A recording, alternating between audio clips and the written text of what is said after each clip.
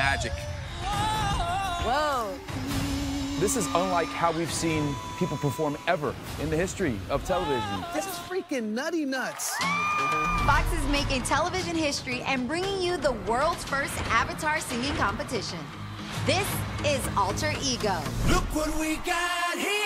Why do you feel like you need an alter ego? There's something about how I look behind this alter ego that I feel like it's held me back. Lost dreams and second chances are reignited when singers from all walks of life become the stars they've always dreamed of being. Look what we got here. What? Growing up, people always judged me by the way I looked and the way I sang, but I realized I don't have to be afraid. In front of some of the biggest names in music, Wilhelm, Alanis Morissette, Rhymes, and Nick Lachey, as they search for the next generation superstar. I can't wait to meet the human beings behind these alter egos. An alter ego actually really helps me a lot in life. I like the hair. Yo, do that again, bro.